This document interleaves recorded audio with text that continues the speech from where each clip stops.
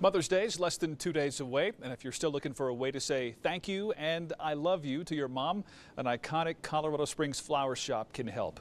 KRDO News Channel 13's Mia Villanueva has more on how it's pulling it off despite very challenging times in the industry. Platte Floral has been helping customers say everything from I love you to I'm sorry for 100 years now.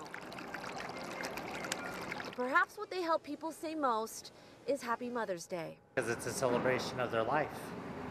And that's what most moms for. If there was no mom, there would be no life. Employees say it's their busiest holiday each year, second to Valentine's Day.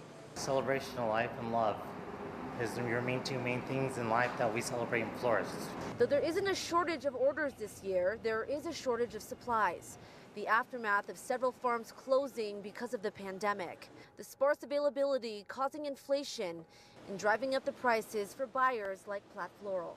An increase on gas prices, they're charging us extra for freight, they're charging us extra for cardboard boxing, so all that additional comes into the purchase of our flowers.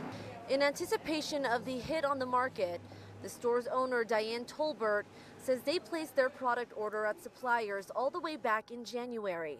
So customers still have a lot of flowers to choose from. We go from foliage plants to hanging baskets all the way to fresh flowers, cut flowers. The theme is hydrangeas this year, roses. You see a lot of lilies going out.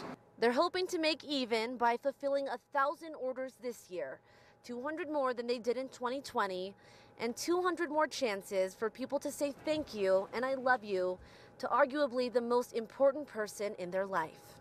So gratefulness, being grateful for your family, being grateful for who you are with, and just being grateful. Reporting in Colorado Springs, Mia Villanueva, KRDO News Channel 13.